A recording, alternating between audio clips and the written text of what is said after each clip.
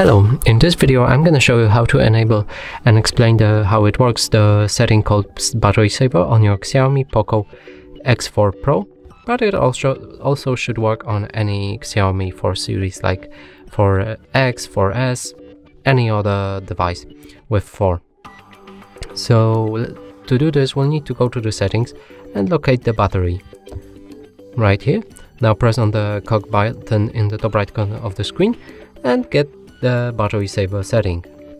Now make sure this thing is enabled, and from here you can read the specific information about this mode, but I'm just gonna tell you what it does in a quick way. So what it will restrict the activity of your system apps. So if there's some apps or games that work and they drain a lot of battery, they will have restricted setting enabled, and it will not drain as much battery from these games and apps in the same time. It will freeze the apps in the background, so if you have the background apps enabled, they will freeze in time and it won't drain your battery as well. It will clear the cache whenever your device is locked. So if I would lock this device right now like that, it will clear the cache.